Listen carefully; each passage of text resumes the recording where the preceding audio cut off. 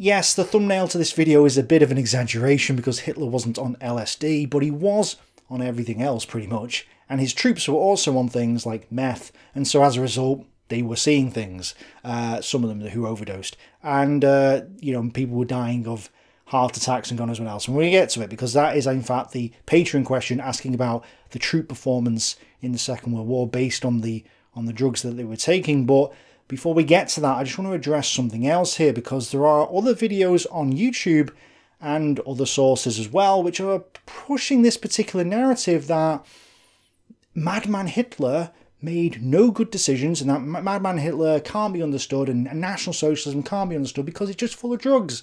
Drugs. It's the excuse which I've been tackling over and over again. You know, Madman Hitler, and now the variant of that, which is Madman Druggy Hitler. So I want to address that in this video because it's actually kind of a false narrative. Now, people will jump to, you know, the defense and say, well, Hitler was on drugs. Like, yeah, but when was he on drugs? That's the question we need to be asking, because he wasn't on drugs throughout the Second World War. And again, people will jump to, no, he started taking drugs in 1936. No, he didn't.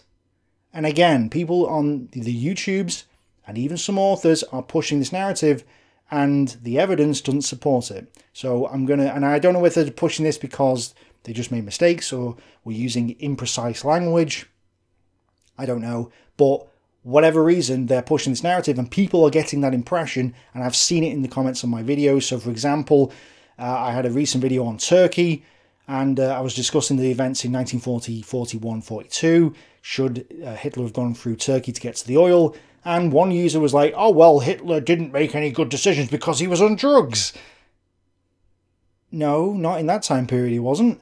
And then in last week's Stalingrad video, episode 16, we got to the September period, and I explained how Hitler had a go at Jodl and fell out with his high commanders, including Franz Halder, which I've explained millions of times.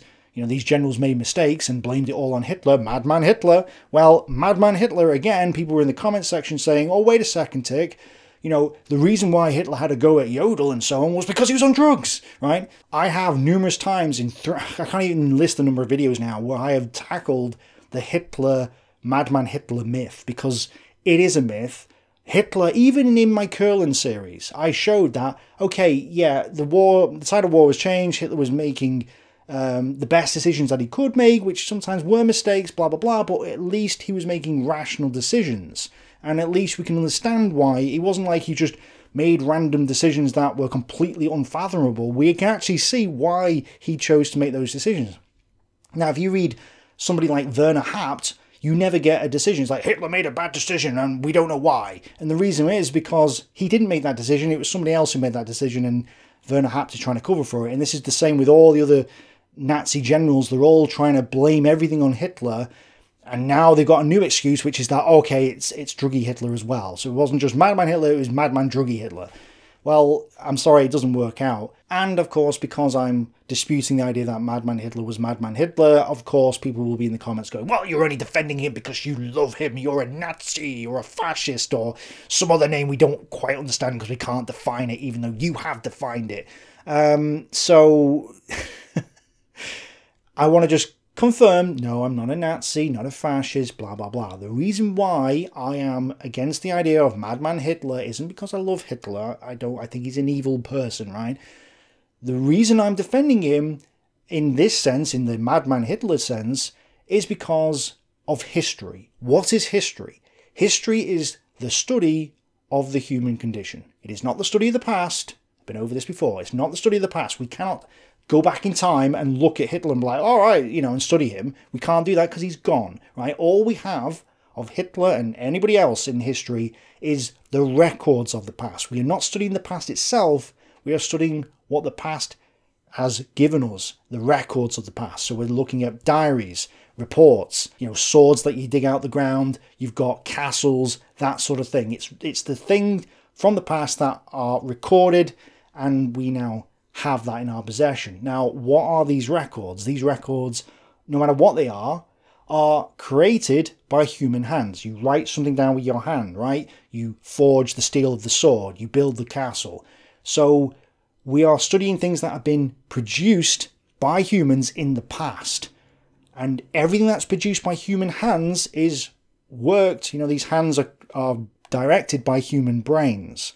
And so what we're doing with history is studying the human brain. We are studying the human condition. History is the study of the human condition. It's the study of ourselves. And so if we get this wrong, if we come out with, well, Madman Hitler, and it's a completely stupid idea, we're going to jump to false conclusions, and then we have that danger that history will repeat itself. And the last thing we want is history to repeat itself. So the reason why I'm against the idea of Madman Hitler is because the Madman Hitler myth and or the Madman Druggy Hitler myth is this idea that Hitler is a mythological creature that we cannot understand. He's like a demon or a devil incarnate. Like, he's just mad. We just cannot understand this guy because he's crazy. No other human is like this person. He's just insane, right? That's the fundamental premise of the myth. What I'm saying is that, no, Hitler was a human being, right?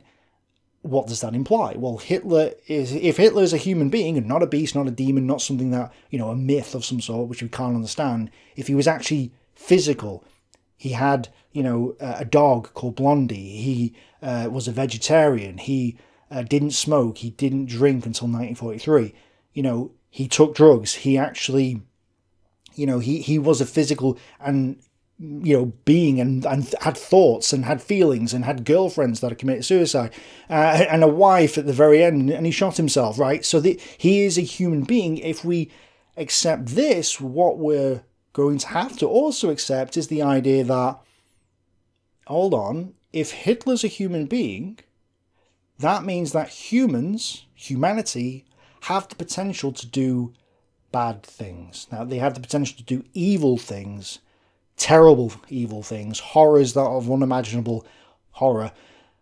And so maybe humanity isn't the perfect, wonderful thing that maybe we think it is. We can actually see, oh no, humans, all of us perhaps, have the potential to be bad, potential to have, we have a dark side, or if we believe in certain flawed things like Hitler did, maybe like, we accept the idea that race exists, even though it's a pseudoscientific thing and doesn't exist, as I've explained in a previous video, or we believe in certain ideologies, we could also end up like Hitler. And this is how I've explained in the past. If you accept 2 or 3 principles, you will come to Hitler's conclusion, because and those principles are flawed, but the point is, if you accept them, you will come to Hitler's conclusion. That's why many people did, because they accepted those 3 or 4 fundamentally flawed ideas, and that's why they became Nazis. That's what happens. And so what I'm saying is that Hitler is human, and we need to take a look at ourselves and look at him and go, where did he go wrong? How do we prevent this from happening again? What are those fundamental principles that we have to get our heads around and understand so that we don't fall into the same trap that Hitler did and end up in the same conclusion that Hitler did, and then we have another Hitler, right? If we don't learn from the past, if Hitler's just a madman, we have the danger of coming to this again, because we're ignoring the problem that is inherent with Hitler, right? And this is why we have ignored the problem. I think we have. That's why we're getting many more Hitlers, Stalins, Pol Pots, Klaus Schwabs of the World Economic Forum, who currently is calling for a great reset of the Judeo-capitalist system and a Fourth Reich industrial revolution. Now is the historical moment, the time, not only to fight severe virus, but to shape the system. We can build a new social contract, particularly integrating the next generation. We can change our behavior to be in harmony with nature again. And we can make sure that the technologies of the fourth industrial revolution are best utilized to provide us with better lives. In short, we need a great reset. Yes, there are evil people in this world, and this is why we haven't learnt from history. By the way, if you want to learn more about Klaus Schwab and his economic forum, you should check out Computing Forever. There's a load of people who've done videos on it, but Computing Forever has done a good job with Klaus Schwab, so I'd recommend his videos, links in the description. But yeah, so this is where I'm refusing to accept the idea that Madman Hitler, and we can't understand him. I think we can understand him. In fact, a lot of the time, he actually made rational decisions. Okay, maybe they were mistakes or whatever, but at least they were rational. And his ideology is perfectly, you know, if you accept the, as I say, if you believe in race, which doesn't exist, but if you believe in race, racism, you know, certain other elements, you will come to the same conclusions that Hitler did, because rationally, you know, if you accept those flawed principles, it makes sense, and I've explained this previously. So that's why I'm standing by it. It's not because I like Hitler. It's nothing to do with that. It's because I like the idea that humanity can overcome its problems. So Hitler is human. The Nazis are evil, but they're not necessarily insane. Necessarily. Now let's look at the history then. So the Nazi drug thing has its beginnings in the Weimar Republic era. IG Farben was founded in the mid-1920s and basically becomes a chemicals manufacturer. It creates synthetic oil, which is fundamental to the Nazi war machine, as I've documented previously, but it also creates hardcore drugs, let's put it that way, cocaine and other things like that. And so the Weimar years are just full of drug users. That's why the Nazis and the communists, who are definitely not the same, both came to the conclusion that the you know, that the drugs were a problem, because obviously to a Nazi or a Marxist who wants to keep the Aryan workers pure-blooded and all that, and they also think that drugs are part of the Judeo-bourgeoisie. You know, they want to purify the blood or the working class and not have them be corrupted by the poison of Marxism or Judaism. And so they are both against the idea of drugs, and so presented themselves as anti-drug. And you see this because Hitler was a teetotaler during this period. He apparently threw his last packet of cigarettes into the Danube, I think it was. There's a debate about that, but let's just go with it. And also he didn't eat meat, and he didn't drink until 1943.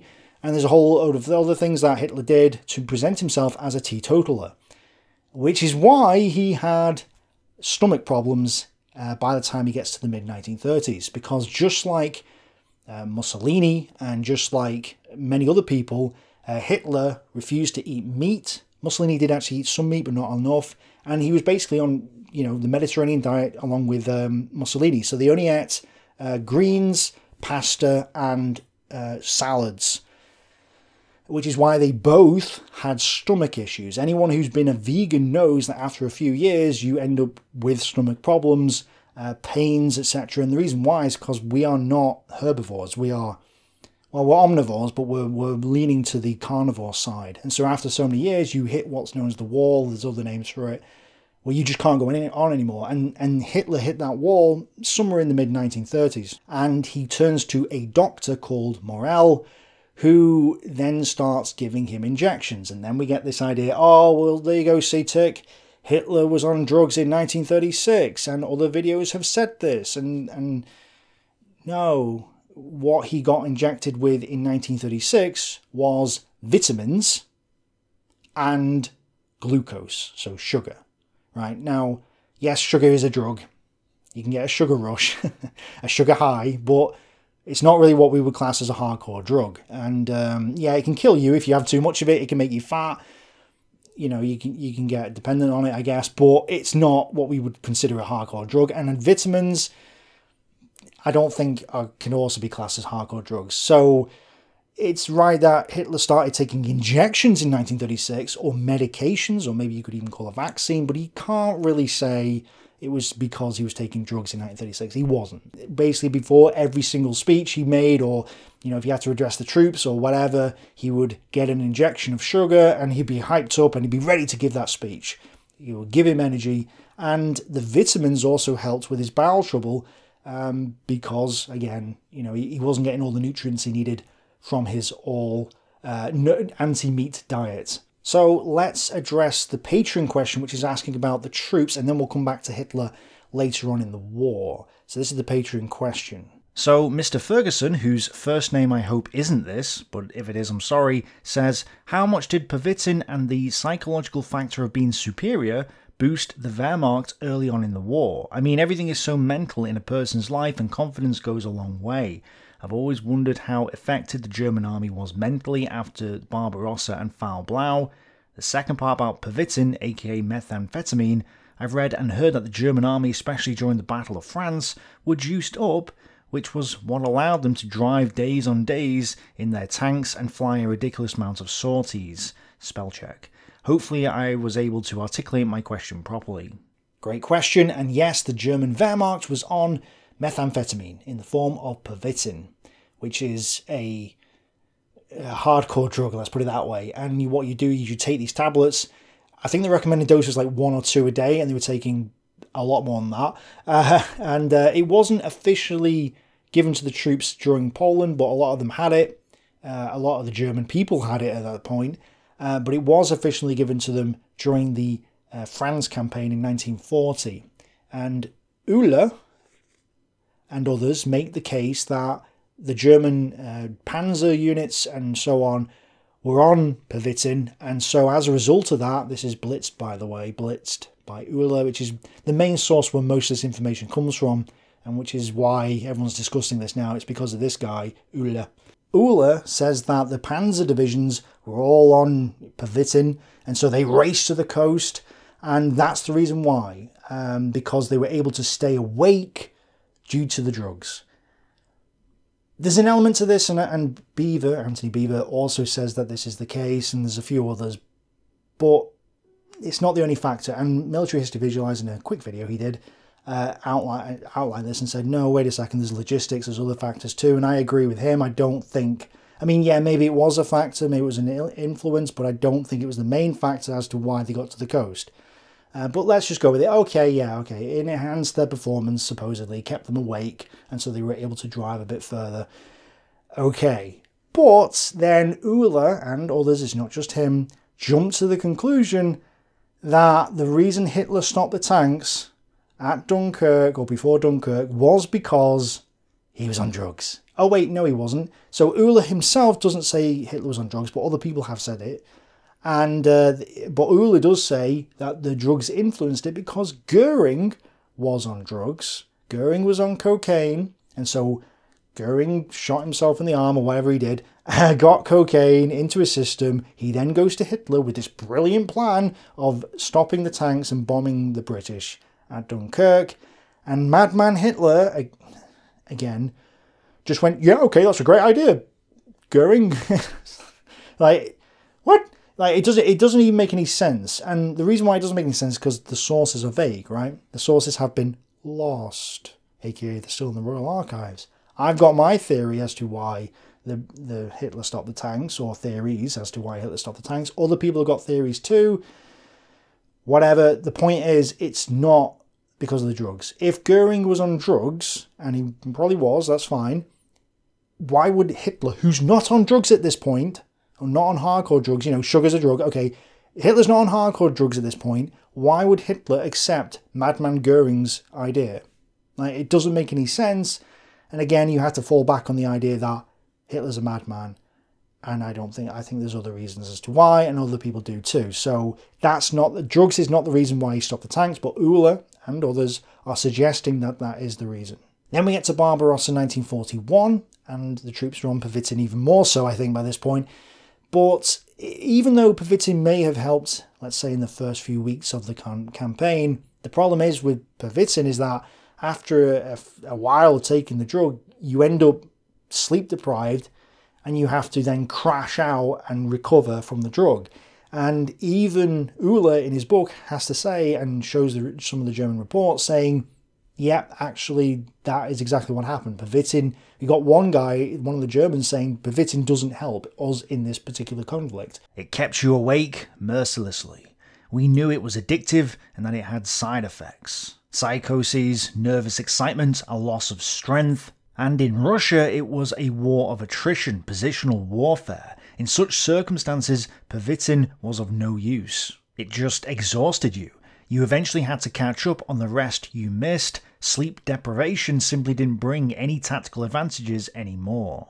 And with the idea that the German soldiers thought they were superior, that might have been the case early on in Barbarossa, but there is evidence that by the end of Barbarossa and the beginning of 1942, the German soldiers no longer believed this. Before long, the German soldier realised the Russian fighting man was infinitely better than his superiors would like him to believe. With this realisation, admitted Adam Schick, my dream of going home soon receded.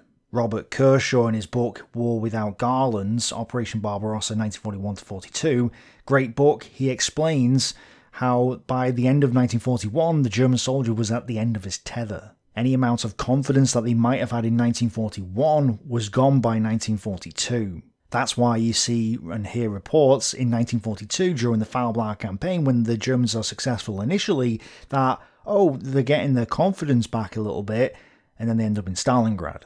So that confidence is only there when they're winning. When they're not winning, that confidence fades. They may still have thought themselves superior, and that's perhaps why they were very confident and whatever in France and Poland before that, and even Barbarossa, but by the time you get to the end of Barbarossa and into 1942, I think that superiority idea may have started to disappear. And then we get to Stalingrad in 1942, where this is me now speaking, I suspect the Germans were on drugs. I thought so before this, but I have no direct evidence of this. However, it does make sense that they would be, and the reason why is because when you actually look at the reports and whatever else, the Germans are fighting right up until about 12 o'clock at night-ish, and then they're starting the next day's combat at 3 o'clock in the morning. And they're doing this day after day after day after day, week after week, month after month. The campaign is 7 months long.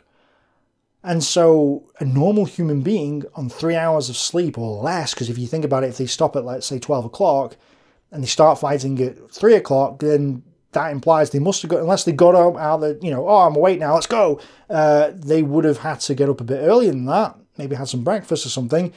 So really they're only operating on like 2 hours sleep, which you might be able to do in the short term, but long term, is that really sustainable?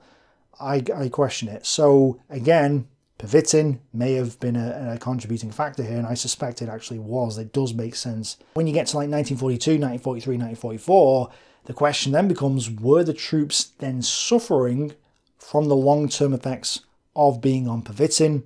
And my answer to that will probably be yes, to the troops that were still alive. Because let's not forget, a lot of troops that, let's say, entered the conflict in 1941 were not there by 1945. Many of them have been either killed, captured, wounded, whatever else. So yeah, some of the long-term guys who were on Pervitin may have been struggling by the end, but I also think there's a lot of new recruits coming along who probably weren't. So that's my take on the Wehrmacht, and even Ohler doesn't really mention the Wehrmacht post-1941, so it's hard to say, you know, he can't even come to the conclusion that, yeah, the Germans were on their last legs because of the drugs. He couldn't do that, so I don't think I can either. And I suspect that wasn't really the case. But what about Hitler? Because last time we mentioned him, it was 1940 and he wasn't on hardcore drugs. So what's going on here? Well, in 1941 they launched Operation Barbarossa, and things at first seemed to do well, which is why Halder announces victory in the first few weeks of the campaign. This turns out to be false because the Soviet Union doesn't collapse, and then they start breaking down. The Blitzkrieg breaks down. They run out of oil in the autumn of 1941. I've covered that in previous videos. But they also run out of other things like manpower, determination, and also just mental capabilities. The German generals, the German troops are on their last legs physically and mentally. And there's a lot of reports about them just suffering from depression and God knows what else. And the high commander's also suffering as well from nervous strain, including Hitler. And there is a report in the autumn period where Hitler has diarrhea, he has a fever, he's shivering, he's in pain, he may have had dysentery, it's not confirmed. But either way, the vitamin injections and the glucose injections that Morale was giving him were no longer working. And so Morale started giving him steroids and hormone supplements, injections. These hormones came from animals, pigs, for example. But again, steroids, testosterone, other hormones, these aren't hardcore drugs. So again, even in 1941, it's not right to say that Hitler was on hardcore drugs, because he literally wasn't. Now, did glucose, did hormones, did steroids affect him? Yes. And so by 1942, even though he's not on hardcore drugs, his physical health is beginning to decline. That doesn't mean that he was affected mentally at that point. But that doesn't stop Ohler and others saying, well, okay, order number 45, which was Hitler's decision to split Army Group South into two parts and send them off both in different directions, and is potentially a major problem for the 1942 campaign. That decision was made because Hitler was mentally disturbed or whatever, and Ohler actually implies this, even though Ohler himself doesn't say that Hitler was on hardcore drugs at this moment in time. So I don't know why he said that, and as I've explained in the Stalingrad series, I know this, and the Foul Blau video, no, actually this was a rational decision that Hitler made. It was a mistake, but it was understandable as to why he made it, because he genuinely thought he'd won the campaign. It was just a case of mopping up. So was it really hardcore drugs that he wasn't really taking? Was that the reason why he made that decision? No. But yet, Ohler and others imply that that is the case. Ohler also backs up his argument with quotes from the German generals, like Manstein, who wasn't even there, or Franz Halder, which we shouldn't be quoting from because that guy just hates Hitler and blames everything on Hitler. So, of course, you know, he's going to quote from that. So again, it doesn't add up. Then Ohler says about Jodl in 1942, September time, and I've covered this in the previous episode last week. And again, Ohler suggests, oh yeah, the reason why he had to go at Jodl, and he's not the only one, there's other people saying this too, is because of Hitler wasn't on drugs at this point. Hitler wasn't on drugs at this point, so it's not possible to say the reason why he had to go at Jodl and Halder and so on in 1942 was because of the drugs, because he wasn't on them. Right? So again, this argument doesn't work. But it is true that by late 1942, as the Stalingrad campaign is collapsing and as 1943 comes along, Hitler's health physically is deteriorating. And I still think this is because of his poor diet. He's not eating meat. And I also think the hormone supplements were also having an effect at this point. But again, not hardcore drugs. His mind is still fine. It's just a case of he's physically getting weaker. And so he gets weaker and weaker and weaker. And then by mid-1943, it becomes a real problem. And so on the 18th of July, 1943, after the decision to withdraw at Kursk had already been made, so this is after Kursk now, Hitler is given his first hardcore drug, which is Ukadol. And this is an opium. So I want to make it absolutely blatantly clear. 18th of July, 1943 is the first time Hitler takes hardcore drugs. Before that, no. But from 18th of July 1943 to about the 2nd of January 1945, or even a bit further than that, Hitler is on hardcore drugs, and so you can then make the case Hitler was an addict and that some of his decisions may have been made or influenced by the drugs. Although, again, I would look at other factors first. As I've done in my Kurland series, you can see actually Hitler's still making rational decisions at this point. But yes, you can say Hitler was on drugs at that point, hardcore drugs. However, in 1945, or actually it's a little bit before that, the British bombers bomb the drug factories and they blow them up.